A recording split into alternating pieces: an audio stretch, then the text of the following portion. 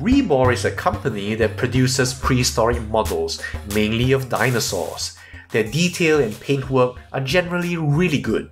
Now, one thing I like is what they call oddities, bizarre and rather outre presentations that perhaps appeal only to some specialized tastes. As a bibliophile fascinated by the Victorian age, the upcoming extinction is something I might get if I can afford it.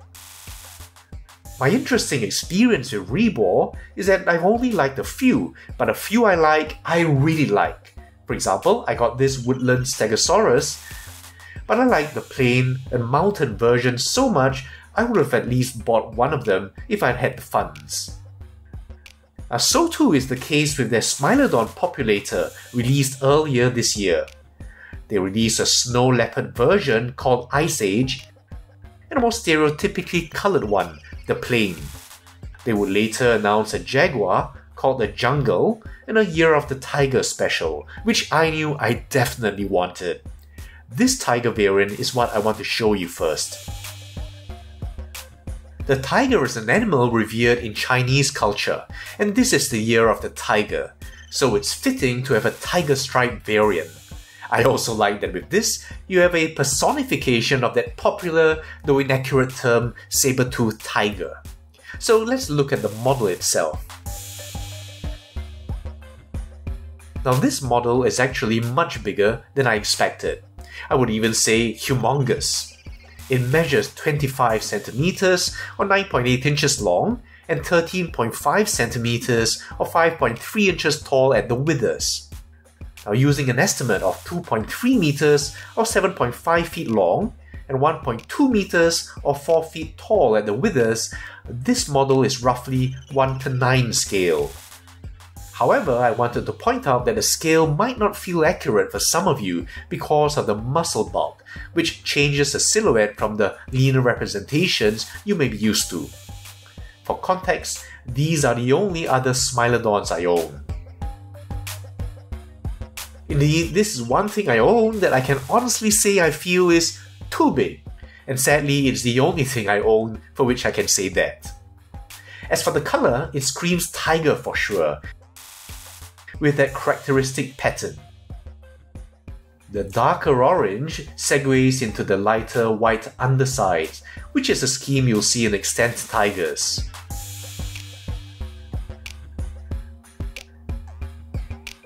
The stripes I feel aren't overdone. I'll just give you the once-over for a look at the design and the paint application.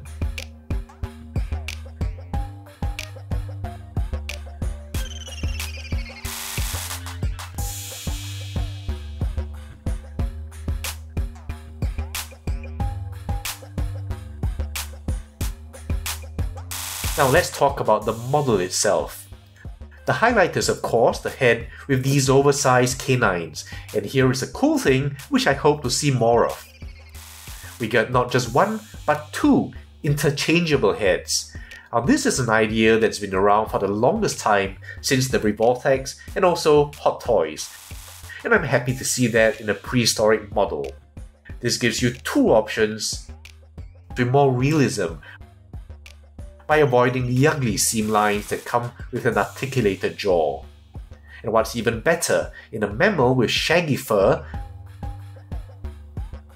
the joint here is barely discernible, and it also makes it less cumbersome to review. So first we have this one with the mouth closed and those defining saber teeth sticking out. Rebor has chosen to really highlight this impressive weapon here, making it longer than I've seen. But it's not a big problem for me, since as far as I know, no study has defined an upper limit.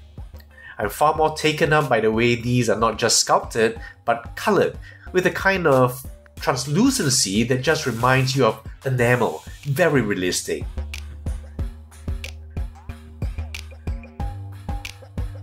There's a yellowing here that makes these look like lived-in teeth, and not some picture-perfect model.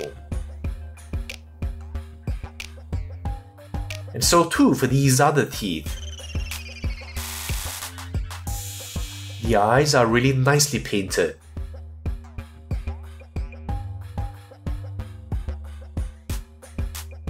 Unfortunately, not cross-eyed, which would severely diminish the awesomeness of this predator.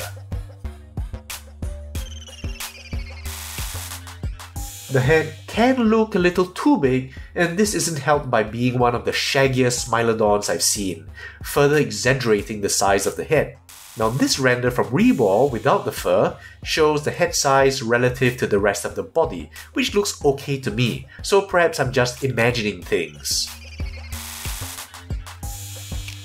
And then we have the one with the mouth open, which is where business gets serious, and also illustrates the wide gape it can achieve.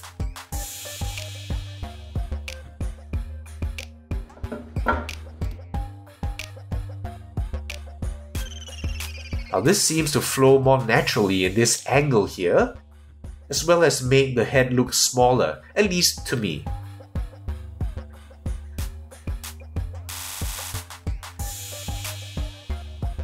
And here in the face, you can really see how the fur flows with the curves and the scrunching up of the underlying musculature.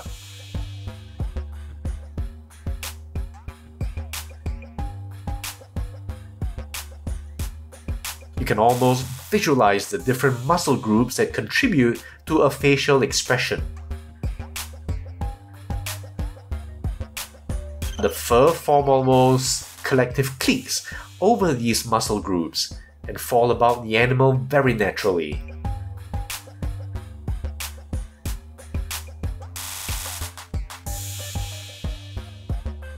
The eyes are again very nicely painted.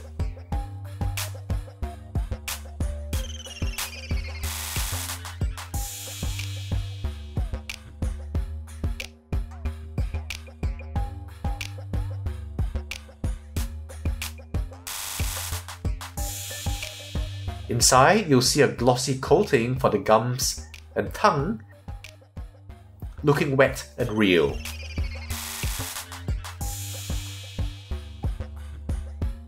As for the rest, this is generally a very muscular, bulky cat, with some stylization, though not to the point of caricature. I think of it as an athletic, extremely well-fed, natural bodybuilder Smilodon, as opposed to the steroid bodybuilder that you see in this Peppo Brachiosaurus.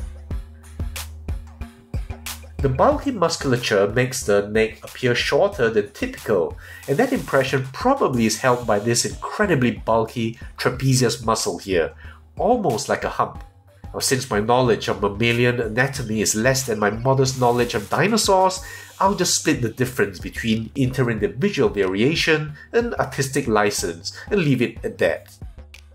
Detail-wise, there are no shortcuts taken here.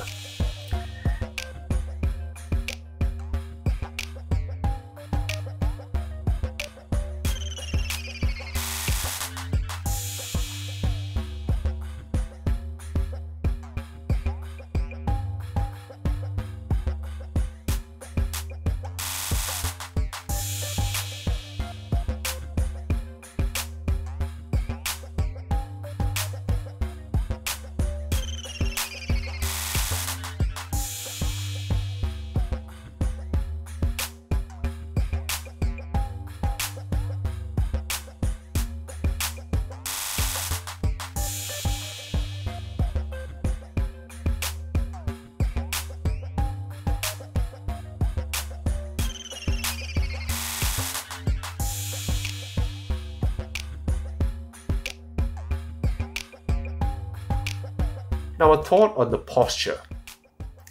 Past reconstructions suggest large animals were likely plantigrade due to weight, which would give you a sloping profile like this. In recent years, as argued by Mauricio Antón, which I'll link to below, extinct cats are thought to be digitigrade, effectively lengthening the hind limb and bringing the spine up a little like this.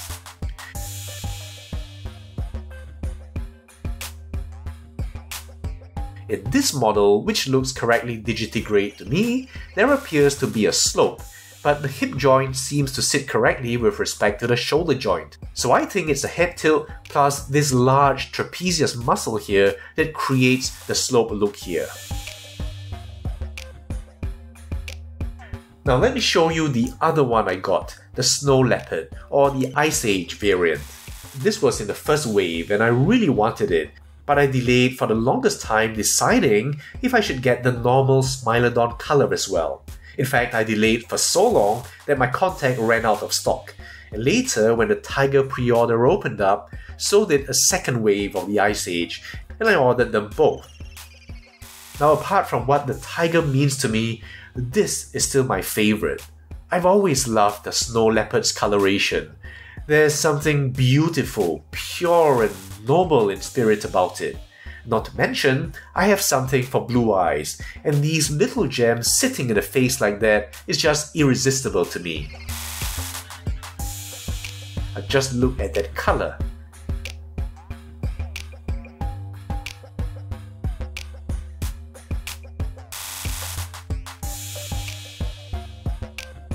The scalps are of course the same, so I only need give you a once-over to show you the color, which some of you will already be familiar with if you got this during the first wave.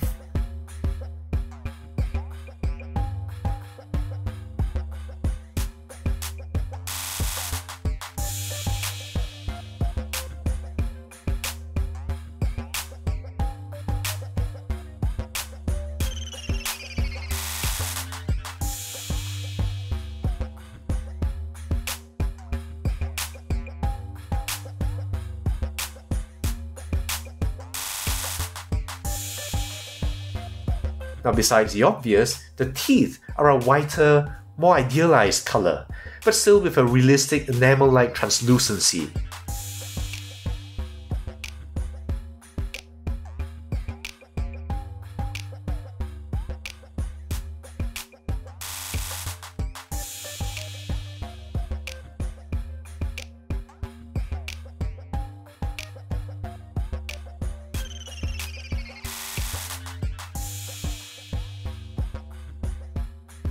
Now I get that this white goes better with the color scheme, the way that the stained yellow goes with this color scheme.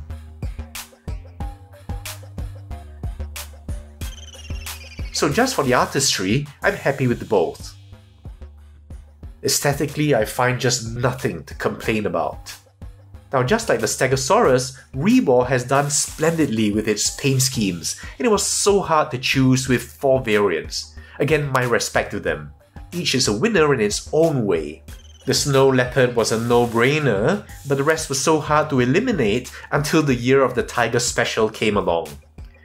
Actually, Rebor released images of a 5th variant, this Battle Cat.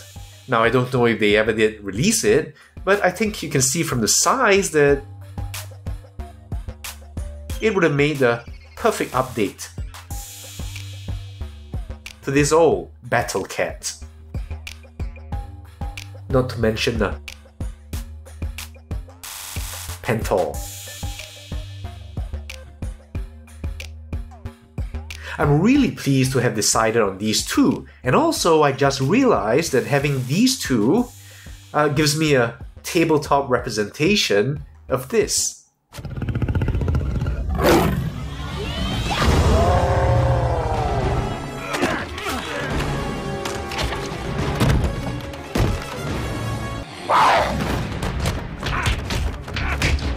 Now, the science part of this review, and of course we have to talk about those teeth.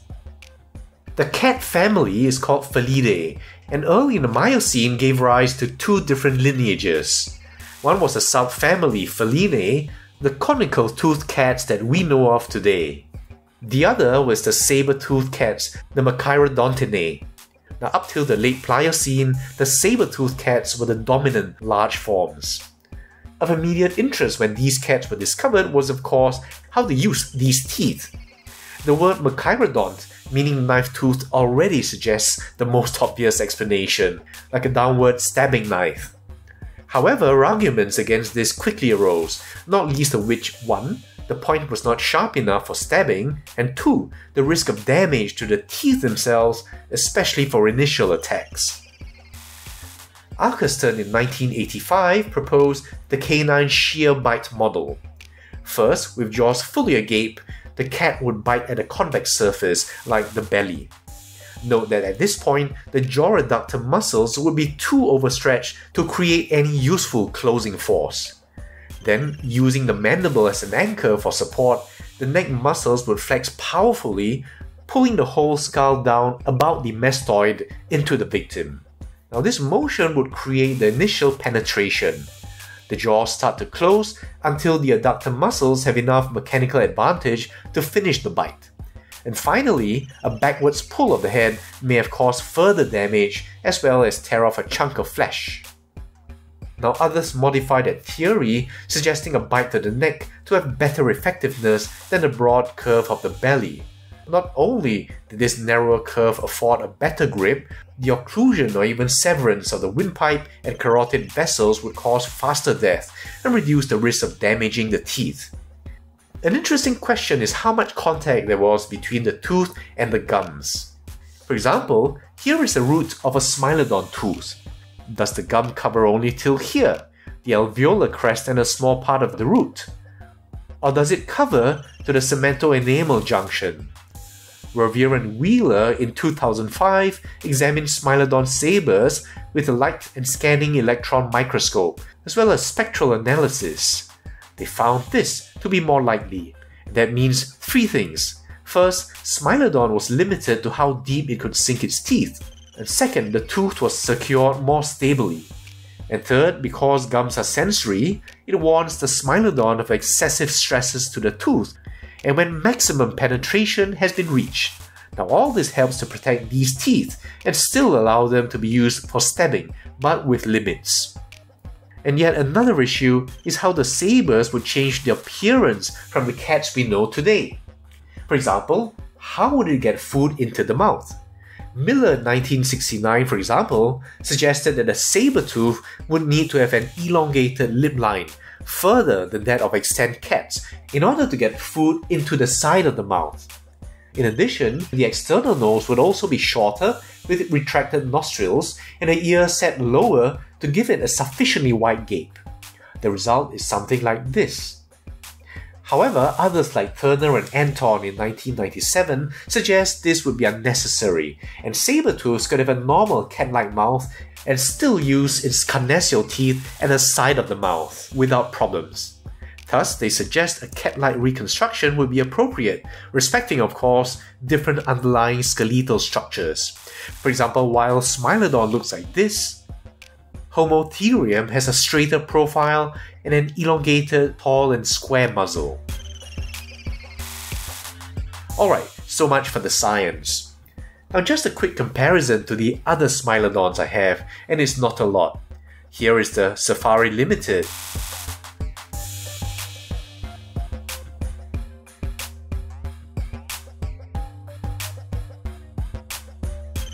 With this cute little baby. And then the Collectae. To sum up, I'm glad to have these two, one for its absolute beauty and the other as a manifestation of that once loved term saber-toothed tiger. They also reflect two cats I've always been fascinated by, the snow leopard and the tiger. They are a little stylized and muscled up with some inaccuracies, which I'm happy to overlook, and I consider these as stylized representatives of an awesome animal, pieces of art with a great sculpt and a beautiful paint job. I understand that Rebor might be making other prehistoric mammals, and I'll follow their career with great interest. Alright, so I'll see you guys soon with another video. Do share in the comments below if you have this model and which variant you have.